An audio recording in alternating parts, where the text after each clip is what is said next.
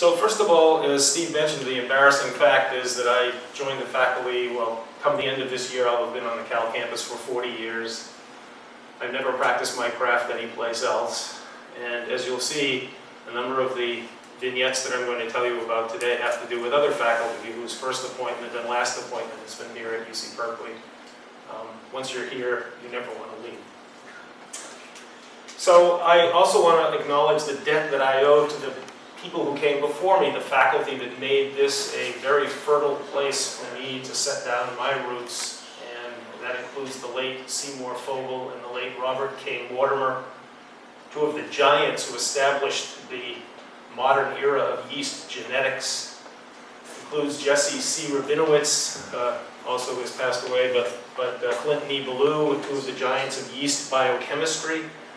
The word enzyme, the catalysts that carry out the chemistry inside cells, comes from the Greek enzymos, in yeast. So yeast was the first organism which was realized that there were such catalysts that carried out biological processes.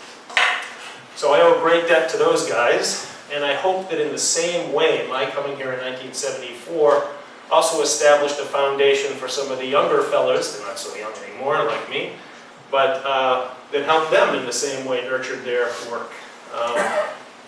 So to start off though, of course, definitions always help. And you're here because most of you want to find out what is a yeast and what's it good for. And you've all passed by places in the supermarket where there are aluminum foil packets or jars of Fleischmann's yeast or Red Star or other brands of yeast that bakers use. But what's actually in the jar in those packets? And yeast is a single-celled microbe. And the particular yeast we're going to discuss in detail today is only one species of many, but it's in the class of fungi. Yeasts are single-celled fungi. Many other fungi grow very filamentous or grow in colonies. You've all seen bread mold on some old pieces of bread. Those are also fungi. But the name Saccharomyces cerevisiae, it's sort of a bastardization of both Latin and Greek, but it means sugar, Saccharomyces, fungus, cerevisiae of beer. Cerveza, por favor, that's the Spanish for beer. And that's where the name comes from. And it's got other aliases too. It's referred to as budding yeast for obvious reasons. The way this organism propagates, instead of each cell growing in size and splitting in half, what happens is it puts out a little bleb on the surface and that grows in size until it reaches approximately the size of its progenitor cell, which is referred to as the mother cell. And this part is referred to as the bud, hence budding yeast. And then when it reaches sufficient size, it buds and creates two cells. But it's been used for millennia by bakers and by brewers. And different variants of this yeast are better for one of these processes or the other. And we'll talk about that briefly. But yeast cells are typically eukaryotic. What do we mean by that? Well, in large measure, the living world is divided up into two kinds of organisms. So-called prokaryotes that include the bacteria and the archaea, and they have their DNA sort of like a spool of yarn just floating around in the cytoplasm of their very small cells. Whereas eukaryotic cells are larger, and they're divided up into compartments. They put all their chromosomes in this double membrane structure called the nucleus. They have little power stations called the mitochondria, here marked with M, that generate the energy, ATP, that cells need. They have machinery to make degradative enzymes that reside here in the vacuole. It's the yeast equivalent of a mammalian organelle called the lysosome. And other membrane-bound compartments that we'll talk about more in detail that are required for the production of proteins that are embedded in these membrane compartments and to be secreted out of the cell. And this is virtually the same structure as a human cell has. We package our chromosomes in a nucleus, we have mitochondria, we segregate our chromosomes on a mitotic spindle. So yeast are typical eukaryotes of that sort. And that's what's one of the things that's made it a good experimental organism. It has all of the same morphological and behavioral features of much more complicated, the cells in much more complicated organisms, yet it's a single-celled organism. Okay, when it does do its division, when it separates the bud from the mother, it leaves behind a trace, and that trace is called the bud scar. And you can see on the surface of this mother cell, it's generating another bud. There's a bud scar here, and a bud scar there, and a bud scar there. So you can actually count up the number of times this cell has undergone division. So you can think of this as multiple navels. You know, each of us is born with a navel for that reason, and this bud will have a birth scar that'll be the inverse of the bud scar, and then as it starts to go and divide, it'll have bud scars. And as you can see from this book, which was published a few years ago by another colleague of ours, Hitan Madani, he's a professor across the bay at UCSF, yeast is being used as a model for all sorts of things. In this case, the emphasis was on how cells differentiate and change from one form to another. Now, we can use yeast as a tractable experimental organism for genetics because it undergoes sex. And despite its deceptively simple lifestyle as a unicellular organism, it actually comes in 3 distinct cell types. There are 2 haploid cells. One of them, class of cells, is called A cells, and the other class of cells is called alpha cells. It's a terrible nomenclature. You know, it's hard to distinguish A from alpha. Why didn't they call them X and Y, or A and B? But I can't change it. That's the history. So there are A cells and alpha cells. And each of these is able to grow and divide perfectly happily ad infinitum if you give it fresh medium. But the striking thing is if you mix a batch of A cells together with a batch of alpha cells, the cells stop growing, they change their shape in a very pronounced way. This shape change has been referred to as the shmoo for all of you in the room here pretty much, maybe not you, but everybody with the amount of gray hair I have remembers Al Cap and the shmoos in Little Abner, and somebody thought that these yeast cells looked like the shmoo characters from Little Abner, so henceforth these have always been called, and in the technical literature you can see it, it's used as a verb, a noun, and adjective. This is a shmoo, they look very shmooey, did the cell shmoo? So it's very useful. And the central players in this whole process is these 2 little molecules here. I haven't shown their structure or anything, but the A cells generate a secreted lipoprotein. It's a short little protein called A factor, very imaginatively named. It's made by the A cells. And the alpha cells make a different molecule. It's 13 amino acids long. You guessed it, named alpha factor, very imaginatively named. But these basically act like hormones. Because they're produced by an individual of the species and change the behavior of another individual of the species, they're more properly referred to by zoologists as pheromones. But the A cells release A factor pheromone, and that triggers in the alpha cells all the events of differentiation that turn it from a cell undergoing mitotic growth, vegetative proliferation, into a cell that has the properties of a gamete. And likewise, the alpha factor induces in the A cells all the changes necessary in its surface, in its shape, in its behavior to be a gamete. So basically, the action of these 2 hormones converts these 2 into basically eggs and sperm. Hard to tell who's who, based on morphology, but it's the equivalent. And these cells have the capacity to fuse and form the 3rd cell type, the diploid. And you can see how having mutants of this type or mutants of this type and mixing them together, we can look at the shuffling of those traits and how they get mixed up in the diploid, and that's the basis for which we do yeast genetics. But these 2 molecules are going to figure prominently in what we're talking about today. Well, that's all well and good. That's a little bit about the biology and the behavior of the organism itself. But why has yeast been so beneficial to humankind over... Yes, question? Let me go back. Sure. If you took just A cells, did you propagate those separate lines? Yeah, if I took a culture of these and just kept transferring it into fresh medium all the time, it would be basically immortal. And they would never turn into alpha cells. Well, never is a very long time. And that's an interesting process in itself. How did you originally get 2 different lines in the first place, unless you had some kind of split? Well, that's in this diploid. Remember, a diploid undergoes what's known as meiosis. So it duplicates its DNA, but then it divides twice. So it starts off with... That's after, what came before the A analysis? How do they split? That is a chicken and the egg problem that I cannot answer.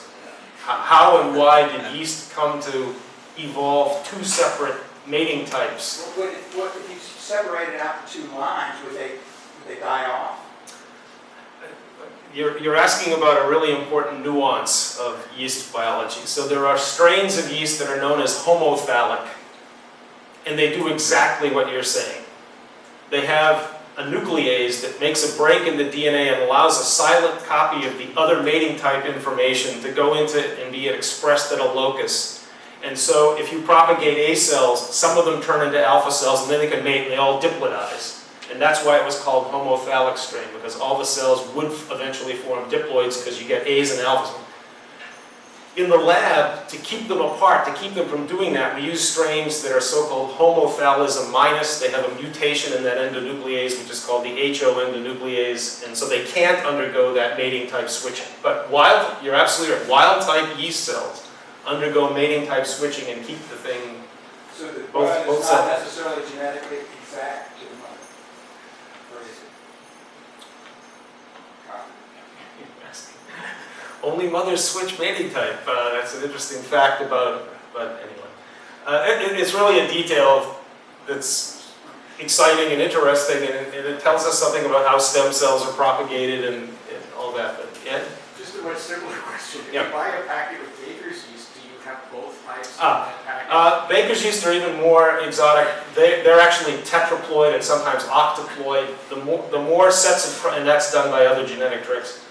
The greater the number of chromosomes that they all have, the more robust the growth of the cells, the larger they are. And this gets us to this business. Those strains are very robust in metabolizing sugar. And the faster you make the sugar into the products that yeast turns it into, the better the bread dough rises. So Baker's yeasts are fast fermenters. They take the sugar in grains or fruits or whatever and turn that sugar into ethanol and CO2 very rapidly, so you get a lot of air bubbles, so you get nice fluffy bread. Brewer's yeasts are variants of Saccharomyces cerevisiae, actually usually called Saccharomyces carlsbergensis, that do this very slowly, settle to the bottom of the tank, do it slowly over time, and make all sorts of other nuanced fermentation, a little glycerol here, a little acetate there, a little lactic, and give the wine some secondary metabolism as well as the ethanol. So that's the reason why yeast has been so utilized over millennia by civilization, because it's able to take sugar and make ethanolic product and CO2 at the same time. So I'll pose a question for the audience. How come you don't get drunk when you eat a slice of bread? You're making ethanol.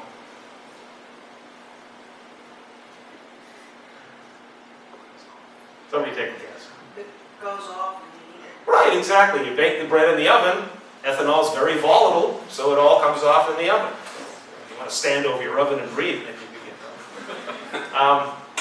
But of course, if we keep it in solution like we do when we brew a big vat of beer or wine, the ethanol stays in solution and we get wonderful products like wine and beer. So that's the general use that most people are familiar with for this particular organism and variants thereof. And as I said, what the question Ed asked was, the commercial yeasts just do this process very robustly, and so they make a lot of gas very fast. So in what other ways is yeast being manipulated to give us other benefits and insights that we can use for improvement of our health, betterment of our economy, that sort of thing? So I could have spent a whole lecture talking about what's going on across the street here. We have something called an Energy Biosciences Institute, where one of the major aims is to improve the efficiency of ethanol production by yeast, to improve how efficiently we utilize biomass that's available that would otherwise go unused, so that we have an alternative form of energy. And there are lots of scientists over in the EBB, the Energy Biosciences building, literally right across the street, the new building you might have seen go up over the last few years, that are doing exactly that, trying to engineer yeast strains that use different sugars and make them be able to degrade different aspects of the breakdown products of various kinds of cellulose, lignin, and hemicellulose, so that there's much more efficient production of the ethanol at a cheaper price, at lower energy expense. But what I decided to do instead today is to tell you 4 vignettes, 4 stories, if you will, that have to do with a more medical perspective as opposed to a bioenergy perspective.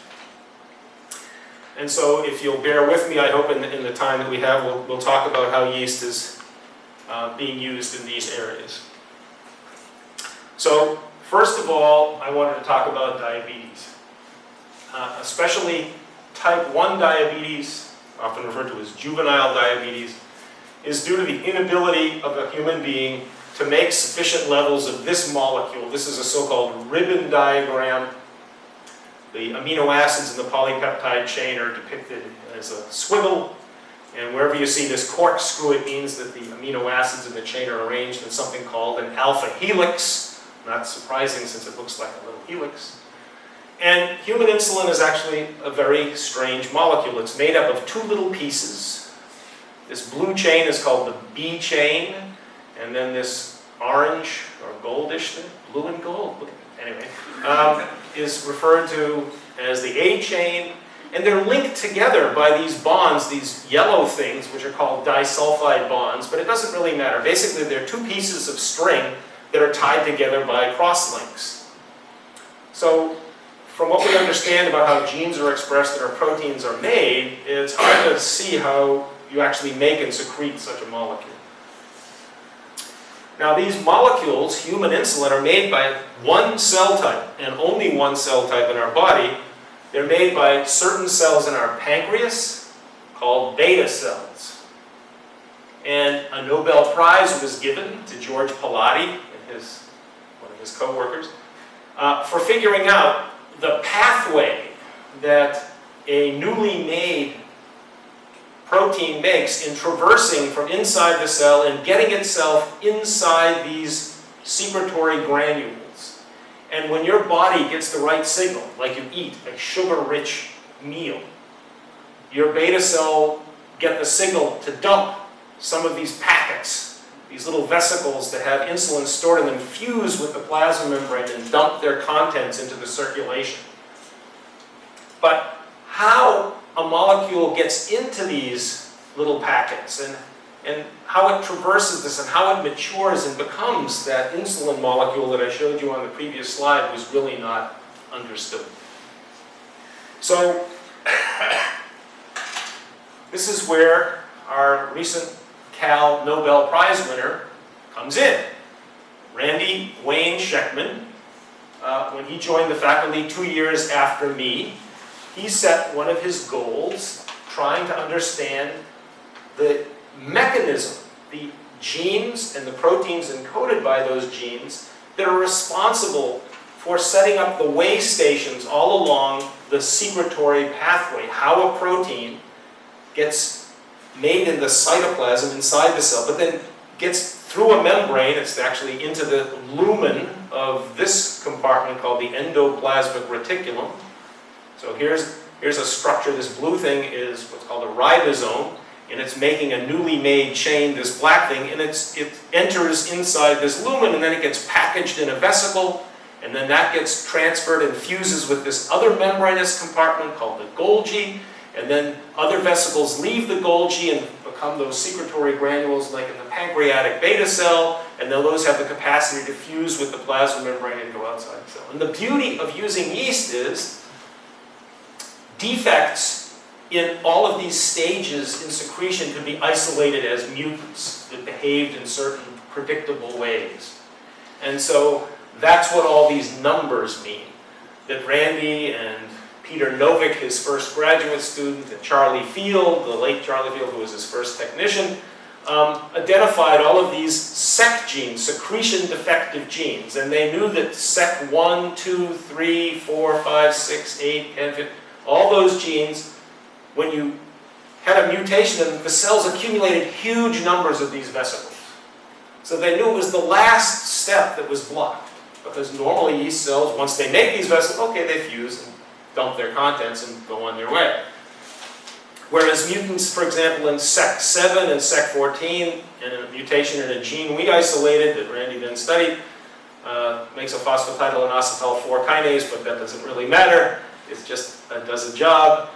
Mutants in these things accumulate very large amounts of these Golgi compartments, as if there's no way to convert to bud off some of the material and make these vesicles. So they swell up. And likewise, at all the steps along this pathway. And so, as you heard from Steve, just beginning of this month, we got the exciting announcement that Randy was one of the 3 recipients this year of the 2013 Nobel Prize in Physiology or Medicine. And I use this slide to point out that Randy came in 1976, and he's been here a Golden Bear ever since. Whereas some of the other recipients, you know, even Stanford couldn't keep this guy happy, and neither could Princeton or Sloan Kettering Cancer Center or Columbia University, and finally he went back to his alma mater, a conquering hero. He got his undergraduate degree at Yale. And even Tom Sudoff, he did most of his work for more than 20 years at the University of Texas Southwestern Medical Center, although he was an emigre from Germany. He's German, no surprise. Sudoff. But, you know, Stanford knows a winner when they see it, and they recruited him to their faculty, knowing that sometime in the near future he would probably get a Nobel Prize. But, you know, it's a wonderful life, and Randy knows it, and so he's been there ever since. But, you know, each of them has contributed in different ways. Randy's mainly genetic analysis defined the gene products of that. Rothman was more of a biochemist, and Sudoff showed that all of the proteins that Randy found in yeast and that Jim defined biochemically are also true in the nervous system. Even in as complex a structure as the neurons in our brain use exactly the same proteins to make the synaptic vesicles that dump neurotransmitters into our gap junctions. So that's why collectively they got the prize. But here at Berkeley, the motivation for getting a Nobel Prize is not just the science, frankly, as we all know. Here is a very valuable piece of real estate. It's called a parking space on Central Campus. And you probably can't read what that sign says, but so I'll blow it up for you. But it says, "Reserved for Nobel laureate." Now you might think, for the privilege of being a faculty member at Cal, promoted to tenure, you'd get a free parking space anyway. No, you have to work here at least 12 years, and then you get the right to spend over $1,200 a year to have access to a parking space. Whereas if you get a Nobel Prize, you get a free parking space designated for you, nobody else, for life. Very strong motivating factor, but of course it's the science. But I digress. Going back to insulin, one of the things that one of my scientific heroes, Don Steiner at the University of Chicago, showed right around the time that I was joining the faculty, is that insulin is made on a larger so-called precursor protein. That it's actually made as a long continuous polypeptide, and during the process of its biogenesis and secretion from the cell, its little N-terminal baggage ticket that gets it from the cytoplasm into the lumen of the ER membrane gets clipped off, and then those disulfide bonds that join the A and B chains form, and there's even another bond that makes the A chain fold up in a particular way. And then this business in the middle, this so-called C chain, is excised, and that leaves behind the molecule that I showed you that had the blue corkscrews and the gold corkscrews connected by the yellow links, the disulfide bonds.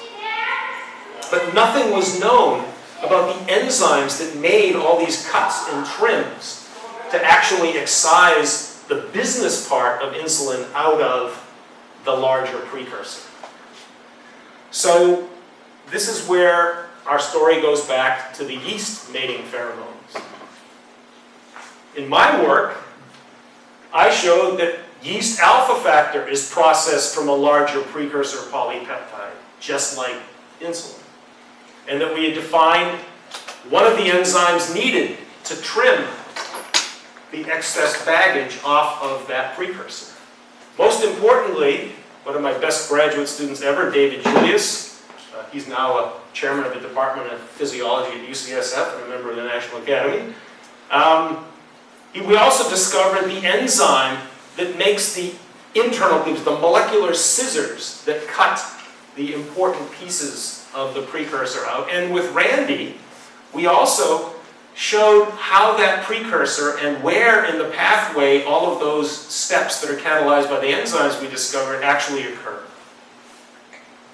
So we knew that in large measure the processing of this yeast hormone was very much like the processing and secretion of a mammalian hormone like insulin that's so important for the metabolism of so many people. So we worked out this pathway where we had a bigger precursor, and these little bite-sized pieces of alpha factor are carved out. It's a 4-for-1 special. There are 4 repeats of the pheromone inside each precursor molecule. And so then it was sort of a no-brainer. Could we take advantage of all the information in the leader sequence of alpha factor and just substitute the alpha factor portion with what we knew to be the important part of the precursor of insulin? And so could yeast, expressing this hybrid protein, this fusion protein, actually make and secrete human insulin? Yes! Randy, myself, another colleague who will come up shortly, Jasper Ron, Seymour Fogel, whose name I mentioned at the beginning, were all recruited by a company that was based in Emeryville called Chiron Corporation. And we worked out this process and made it happen. And then Chiron was bought by Ciba Geigy and others, and they were changed to Novartis, and everybody benefited. But in the meantime, Chiron sold this process to a Danish company, Novo Nordisk. So Novo Nordisk was famous for extracting insulin from pigs, because pig insulin differs from our bodies in only one amino acid. So it takes a very long time for our bodies to raise antibodies and recognize it as foreign, but eventually our bodies do. So it's much better for a human to get pure human, real, authentic, no differences from the natural form of insulin, which is what we were able to make in yeast. And Novo Nordisk now supplies 1/2 of the world's product of human insulin for clinical use using this process in yeast. So, I like to think our fundamental studies in just trying to figure out how a little yeast hormone gets made by the cells led to a great benefit to a great many people. And even today, here's a paper from 2013, 2 months ago, August 2013, talking about production of biopharmaceutical proteins by yeast. Insulin and insulin analogs are by far the dominating biopharmaceuticals produced by yeast. Other important biopharmaceuticals produced by yeast are human serum albumin. That's really important for blood transfusions. Hepatitis vaccines and virus-like particles used for vaccination against human papillomavirus. So other things that are made by biopharma companies that we put into our bodies are prepared in yeast. And that's because yeast is, we've eaten it, we've consumed it, we know it's non-toxic. And so it's a good organism to produce things in. If you do it in bacteria, bacteria have all sorts of products that cause our inflammatory system to go crazy. The same is not true of yeast. Okay, that's vignette number 1. Vignette number 2 has to do with malaria. Another microbe, in this case another eukaryotic microbe, that's really bad and causes a lot of death and disease in many parts of the world still. And the name of the organism that causes this disease is the trypanosome Plasmodium falciparum.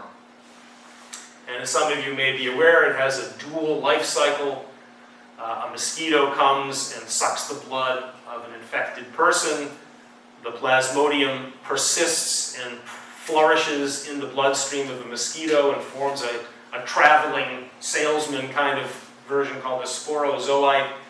And then the next time that mosquito bites an uninfected person, it injects with some of its saliva the sporozoites, and that infects the liver, which then spreads to our red blood cells, and the merozoite form of Plasmodium really likes to chew up the hemoglobin as a carbon and energy source in our red blood cells and make more of itself, and then they fill up the bloodstream, and then another mosquito, and it's terrible.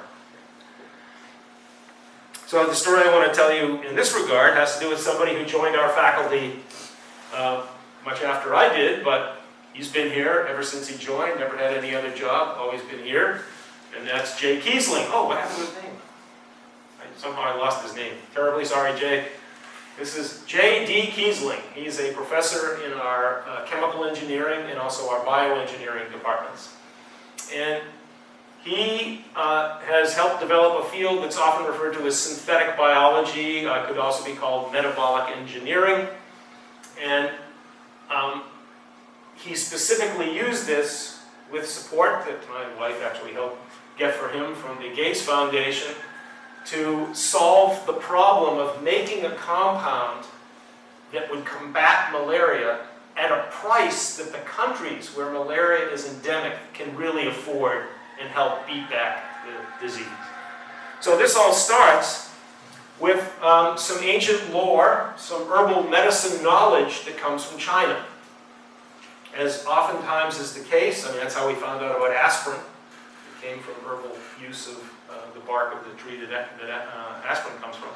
Same way, the Chinese knew that they could extract from this plant, the sweet wormwood, I'll call Artemisia annua, a compound, artemisinin,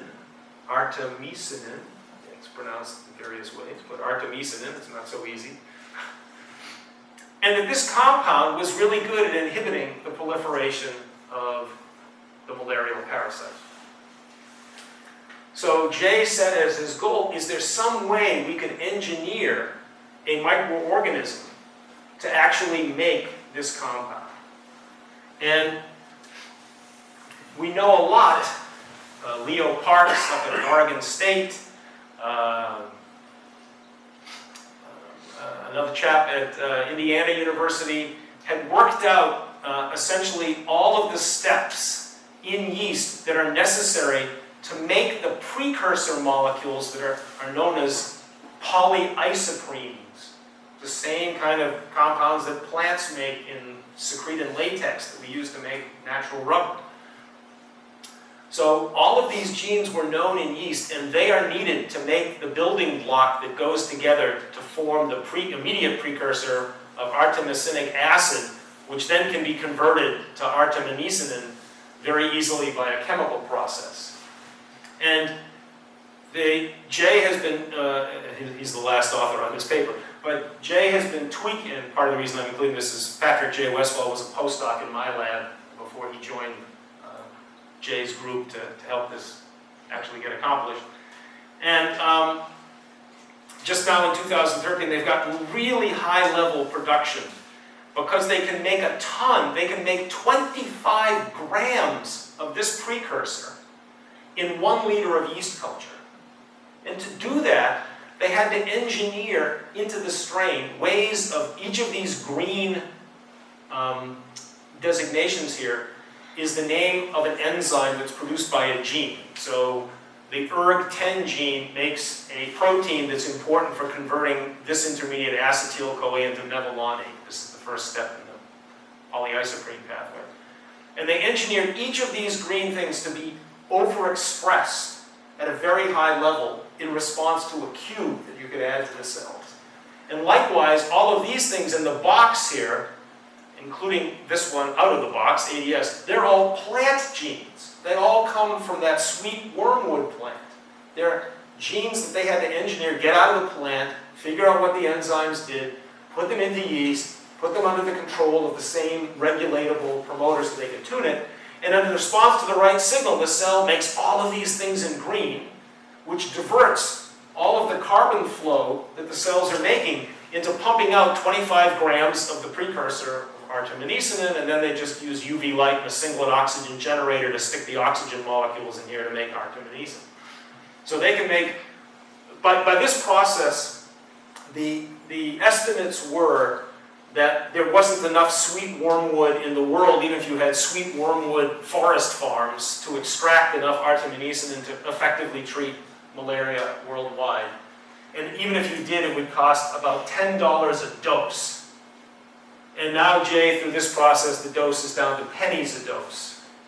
So now, again, even countries that aren't very well off can afford to treat their populace, and hopefully we can maybe get to the point where we can eradicate this disease.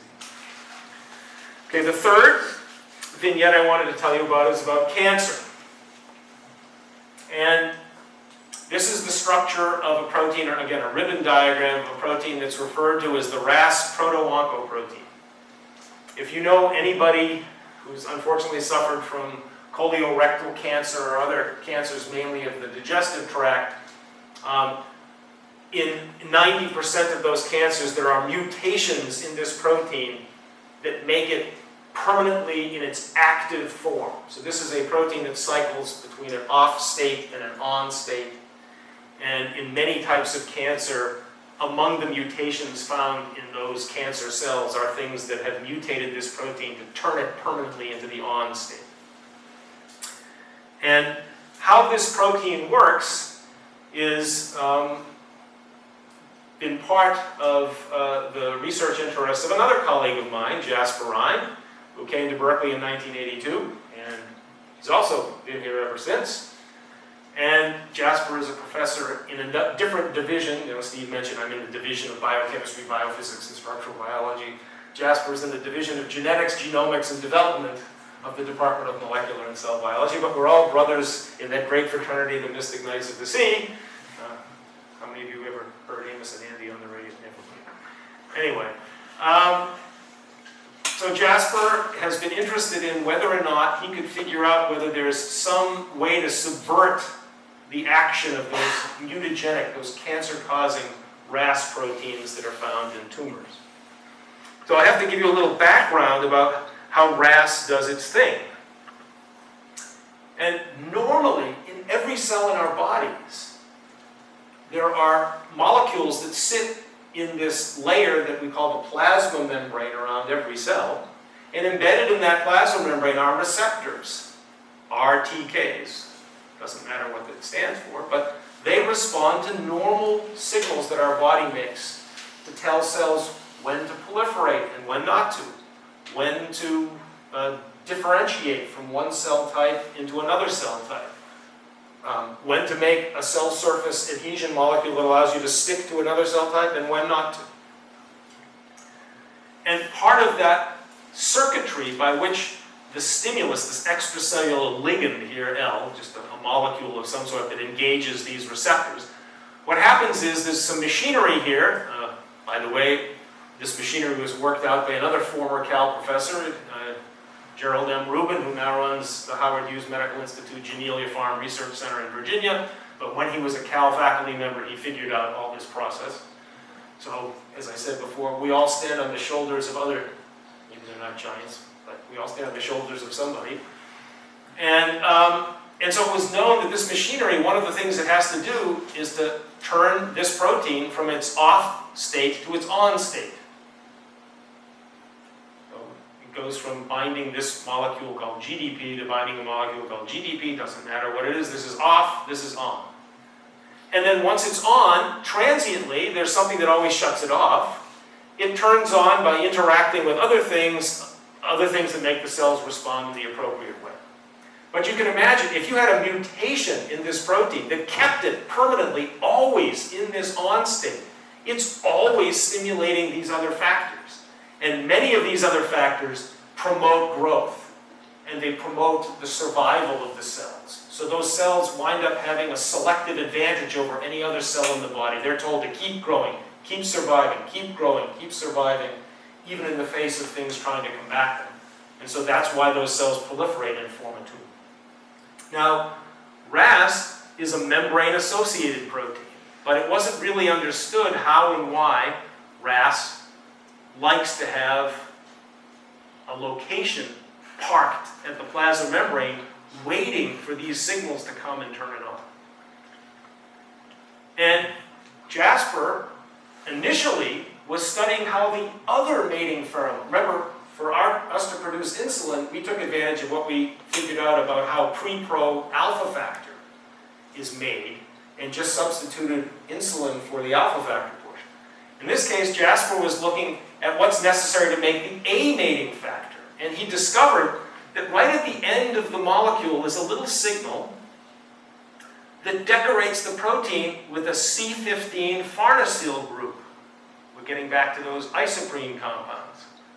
And then the end of this molecule is also made blocked by putting on this methyl ester group.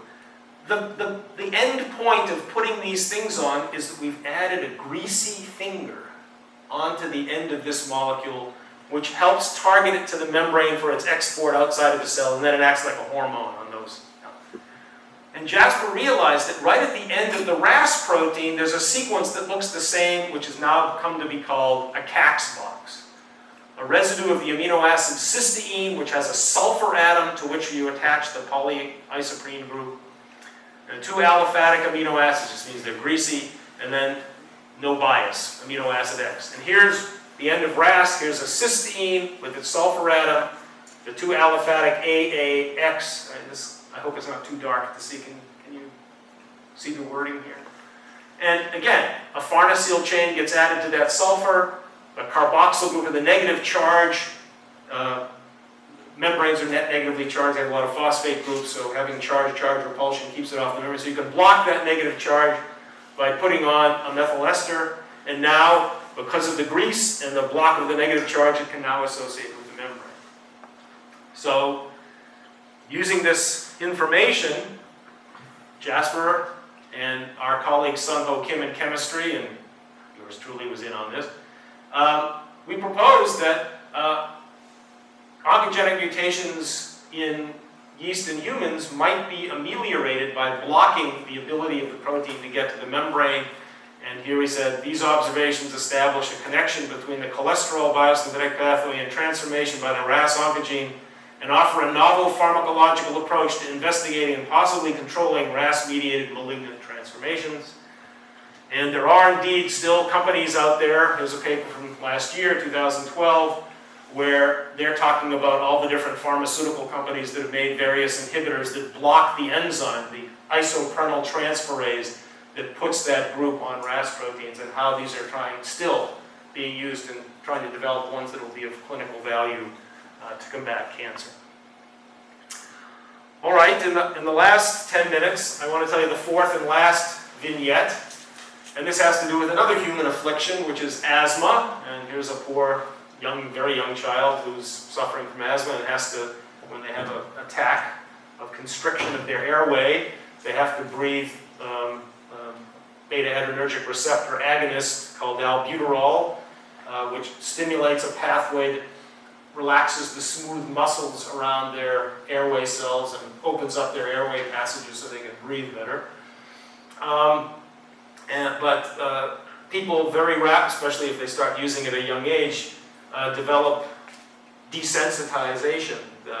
They don't respond to albuterol very well anymore. You have to use higher and higher doses, and using too much beta agonist is bad for you in other ways. So what factors actually contribute to somebody getting asthma? Well, over time, people have studied families and genetic mutations in people that seem to do this, but very excitingly, in 2007, a paper came out in a very prestigious journal, Nature, suggesting that genetic variants,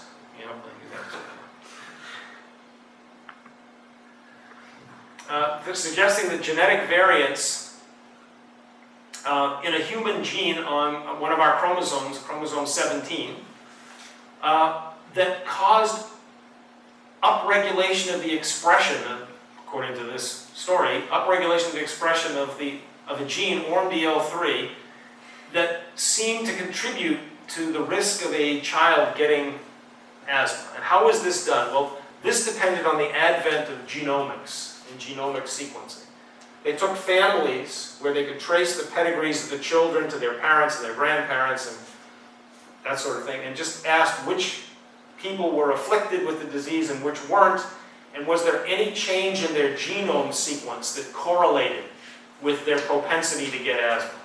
And this group in England, led by William Cookson, claimed that genetic variants around this locus that changed its level of expression were important for conferring on people the possibility of getting asthma, being more susceptible to getting asthma. Well, we got really excited about this for the following reason. We were working on something totally different in yeast. Again, yeast informs us about lots of things. We were interested in how does a yeast cell know which membrane lipids to put in its lipids. And it does that in several ways. It controls the rate of synthesis of the lipids that go in the membrane, but it also controls enzymes that flip lipids. So our membrane is a bilayer of two lipids, and they have to be in the right place, either on the outside or the inside. And if they aren't, there are enzymes that say, oh, you're in the wrong place, I'm going to flip you back to the right side, inside. And there are other enzymes called flopases that do the opposite. They recognize a lipid is on the inside, and that's the wrong place, and they flop it to the outside. And we were studying the set of enzymes that regulate those functions. And we found that one of the things that the crucial enzyme we were studying controls was a yeast protein called ORM2. And you notice ORM here. And this was in 2002. And nothing was known about what ORM2 did in yeast. And nothing was known about what any of its related proteins in other organisms did. So when we published this in 2002, we said, well, we know one of the things our enzyme has to do is control this protein, suppress the function of this protein, but we don't know what this protein does. Nonetheless, it made it very exciting. The ORMDL3 is one of 3 human relatives, basically the equivalent. Here's the 3 human proteins, ORMDL1, 2, and 3. They're very similar to each other. And here are the 2 yeast ORM proteins, and they're very similar to ORMDL3. GTPFE, GTPFD, D and E are very similar for reasons I don't have to tell you, but THWEQA, THW, they're very, very similar proteins. They have the same yellow regions. It doesn't matter what they are. Just take my word for it. They're similar. So, what do these ORM proteins do? Well, this was solved across the bay at UCSF by my colleague Jonathan Weissman and his grad student David Breslau. In doing other research in yeast, they found that the yeast ORM proteins sit in the endoplasmic reticulum membrane, and their job is to inhibit an enzyme that the cells need to make one of the kinds of lipids that's in the membrane called sphingolipids. Doesn't matter what sphingolipids are or do, they just have to be made in the plasma membrane. So that solved the problem of what the ORM proteins actually do, and we got together with Jonathan and we showed that yes, indeed, the enzyme that we're studying does in fact negatively control those proteins. So when you go back to the observation made in 2007, what Dr. Cookson claimed is that genetic variants regulating ORMDL3 determines the susceptibility to childhood asthma. And what he suggested was that too much expression of this protein was bad. It gave people the propensity to get asthma. Just 3 years after that, a different group, totally different group, found ORMDL3, mutations around ORMDL3 is also contributing to another human inflammatory disease, ulcerative colitis. And it is an interesting clinical observation that many people who suffer from asthma also have gastrointestinal symptoms. So we asked ourselves, what is it about the bronchial epithelium and what is it about the intestinal epithelium that they have in common, such that if they overexpressed ORM, and if in humans, the job of ORM was like it is in yeast. Breslau and we showed that these ORM proteins inhibit the ability of cells to synthesize sphingolipids. And a friend of mine in Geneva, Howard Riesman, showed that in yeast, too few sphingolipids prevents proteins that are on the surface from being recaptured into the cell as a process called endocytosis. So our prediction from what we knew in yeast was too much ORM, too little sphingolipid. Too little sphingolipid, proteins on the surface are going to stay there. And what proteins are on the surface of our bronchial epithelia and our intestinal epithelia? Well, one of the major classes of such molecules are known as TLRs, toll-like receptors. They're critical molecules in our innate immune system. They are the molecules in the surface of cells that respond to bacterial products like lipopeptides, lipopolysaccharides, bacterioflagellin. They're our first wave of defense. And what are the two portals where you're first going to encounter dust mites, bacteria, dander? You're either going to ingest it or you're going to breathe it in. And that's why these molecules sit on the surface of those cells acting as sentinels, telling us whether or not we've actually encountered anything like that. And then they send out signals, they secrete things that turn on our antibody-producing cells. So we thought that possibly, if the properties of mammalian epithelial cells are like yeast, as has been the case for everything else, mammalian cells secrete and process insulin by the same enzymes that yeast use, or relatives thereof. They process their RAS protein by the same relatives that process the A factor pheromone and yeast and RAS proteins in yeast. We thought if the elevation in ORMDL3 suppresses sphingolipid synthesis, then that's going to prevent these TLRs from getting brought into the cell. And when these TLRs engage their antigens, when they're exposed to their stimuli, they send signals that turn on inflammation and get our body to mount an immune response. And if they cannot be shut off, then they're going to stay in their chronically activated state, which is going to cause even more permanent inflammation and might be the underlying cause of susceptibility. So myself and a colleague here, Greg Barton, who's an immunologist in our Division of Immunology and Pathogenesis in the Department of Molecular and Cell Biology, we wrote a grant to the American Asthma Foundation, which was awarded, and actually right in the back of the room is Subbu Ramachandran, one of the postdocs in my lab, who's pursuing this idea of whether or not sphingolipid biosynthesis has anything to do with chronic inflammatory signaling and asthma. And it's now noontime, so I'll be happy to take any questions, and go Bears. I hope we win the game today. It'll be the second one we've won.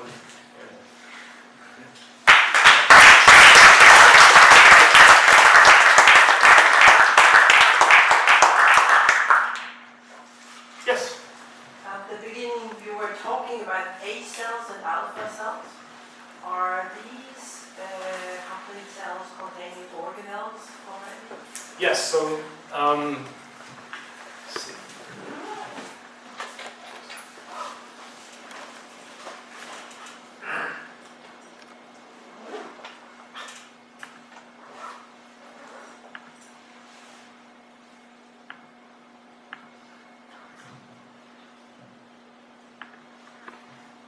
Yeah, so this is just an electron micrograph. It's a thin section. If you took a watermelon and cut it in half and looked at the red and the seed, where the seeds are on the section, that's what you're looking at here.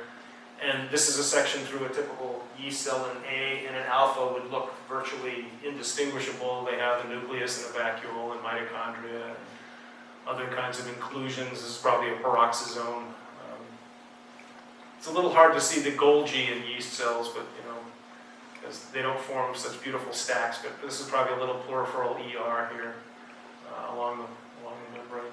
But you used then the word molecule, and I didn't quite understand how this fitted in. Which molecule is being transferred? For A and alpha. Yeah. So who are these? Yeah. Yeah. So let's go ahead here.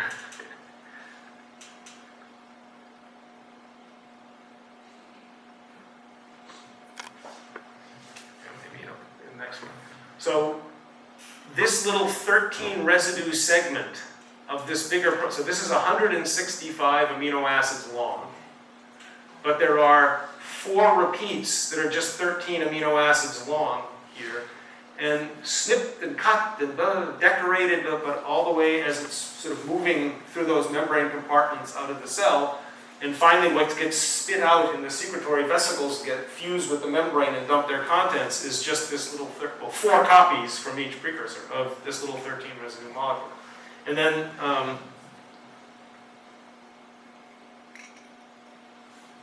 here, it's an 11 residue molecule, but it's decorated with the grease on the end. And this is A factor. And alpha factor has got a different sequence, tryptus, glutamine, lulase, proglide, glutamine, promet, tyrosine. And this has got a different sequence. 11 residues instead of 13, totally different language. But the same general idea, a short little secreted hormone that goes and binds to the other cell and tells it what to do. And it acts, all of these molecules,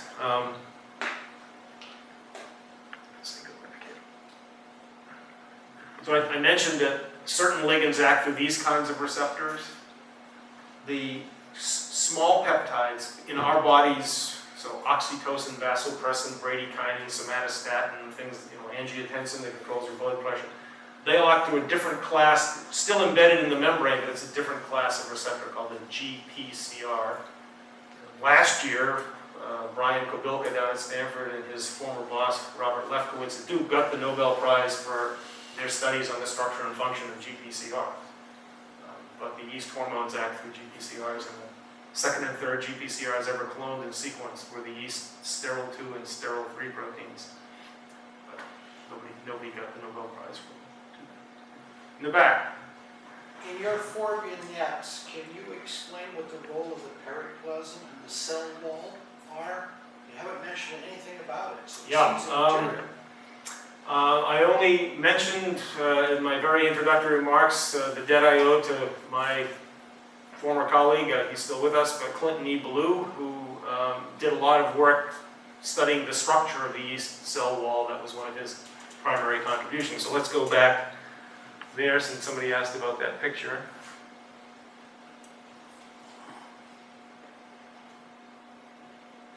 So as that gentleman's pointing out, see CW, it's not a network, it stands for cell wall.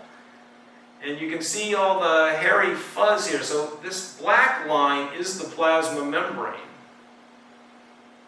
But outside of that is a rigidity conferring layer called the cell wall that basically encases the cell in a meshwork bag. Or if it were a basketball, it's the tough coating around the bladder that you actually pump up to. And the reason for that is that yeast mainly lives in hypotonic environments. It lives in fluids that have less dissolved material, less dissolved solutes in it than the concentration inside the cytoplasm. So the laws of osmotic pressure would say if it's more concentrated inside, then water is going to try and flow in. And that would cause the cell to expand and eventually it would burst unless there was some counteracting force to counteract that hydrostatic pressure. And that's what this very cross-linked, very thick cell wall does. And the cutoff of this meshwork, it's not like a concrete barrier, it's more like a snood. It's got cross links, but it's got holes in it. And molecules of like 40 to 60,000 molecular weight are too big to get out of there, and so as he's saying, they get trapped in, like, see this little white spot here, so here's the cell wall, here's the plasma, and you can see this little white area. That's referred to as the periplasmic space. It's a space around the outside of the plasma membrane, but inside the cell wall. But alpha factor and A factor, for example, are so tiny, they just pass right through. They are easily able to diffuse out. Well, what about the budding process? What role does it play there? That's a very interesting point. So in mammalian cells, you target to this place where cell division is going to happen, a process called cytokinesis. You target an actomyosin complex that constricts down like the iris diaphragm in an old camera. I mean, pretty soon I won't be able to use that analogy because everyone has cell phone cameras and nobody will have iris diagrams on a real camera. But it closes down the actomyosin, instead of like muscle, actomyosins in our skeletal muscle, but there's also actomyosin that does other types that does other things, and it pinches down the neck like that. And yeast has that too. Has exactly that same actomyosin complex that pinches it down. However, ingrowth of the cell wall, what creates this bud scar is the deposition of a different class of cell wall polysaccharide called chitin. And you know, you've all hit a lobster shell or crushed an insect. The exoskeletons of arthropods are all made out of chitin, which unfortunately we can't digest. And so part of the division process here is not only the constriction of the actomyosin, but the deposition of what's known as the primary septum, which is the synthesis of the chitin that leaves that bud scar. And a fellow named Erfay, who's at the University of Pennsylvania, he studied this process when he was a postdoc with John Pringle at the University of North Carolina, and Pringle's now, his wife got recruited to head up the cancer center at Stanford, so he's now a faculty member at Stanford. But Erfay and John Pringle showed that if you have defects in the actomyosin, then the yeast cell can manage to divide anyway because it lays down that chitin septum. If you destroy the ability to make the chitin, they can still manage to make a bud, but it's not always that healthy, but because they have the actomyosin. It's only when you get rid of both of them that you really block a cell from budding. And so yeast is sort of a hybrid. Plants don't have any actomyosin. They lay down a cellulosic wall, a so-called cell plate. And so yeast is kind of halfway in between. It lays down the chitin plate, if you want to think of it that way, and it has actomyosin. And both together make the process extremely robust, but it can get by with one or the other. Does that get at what you were asking? Yeah. In this binding process, when and how does the nucleus and the information contained there get into the body? Yeah. So on the surface of the nucleus is something called the spindle pole bodies, and they have the same function, analogous function as the centrosomes in a mammalian cell, and they are microtubule organizing centers.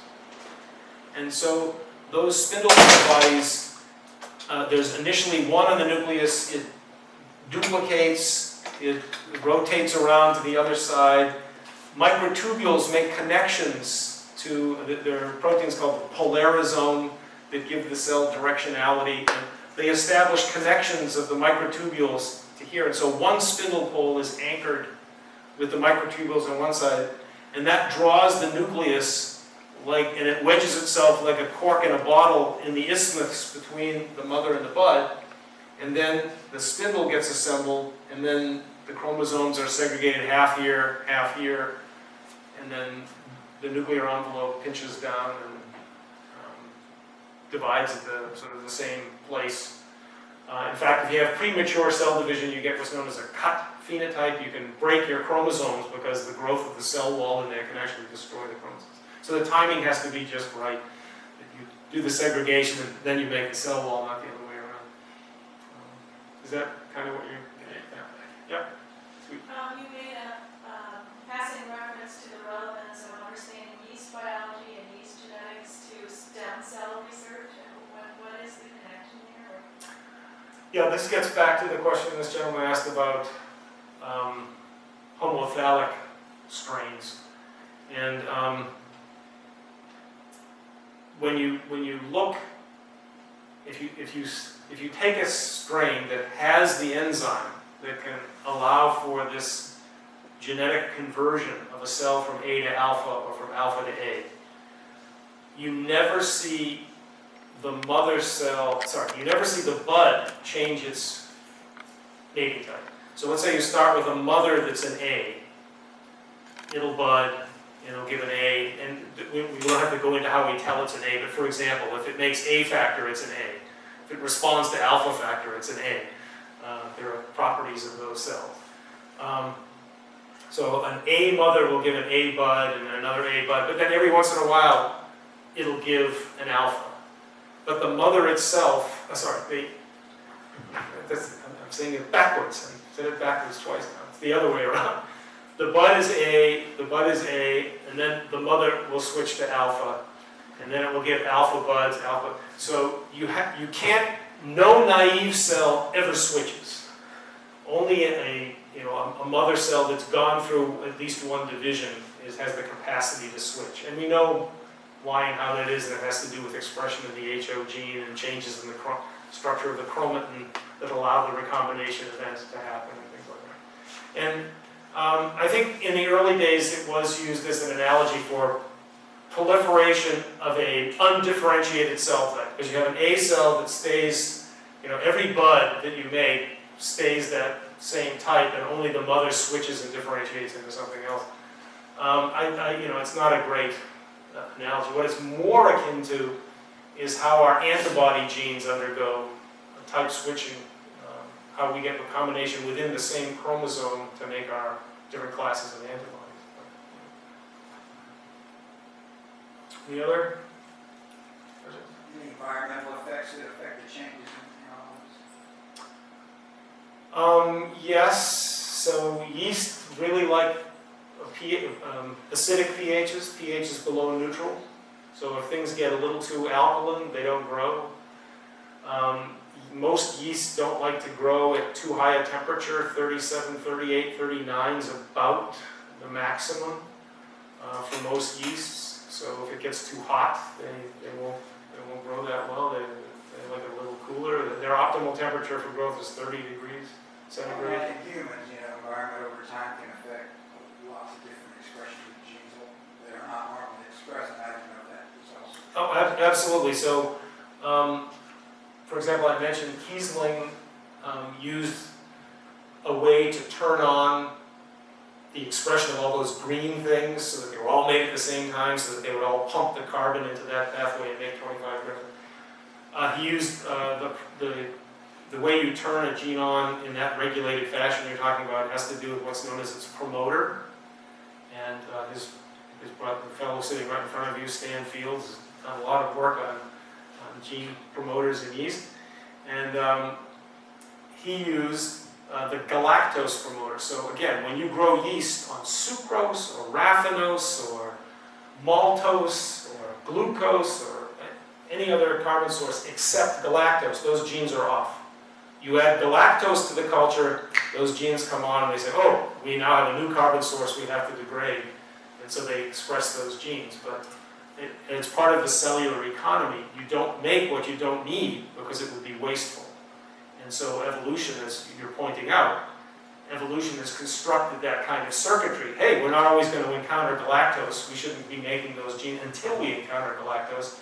And cells that didn't squander their resources doing that had a selective advantage over cells that did squander their resources doing it. So that's how the circuitry of that can evolve.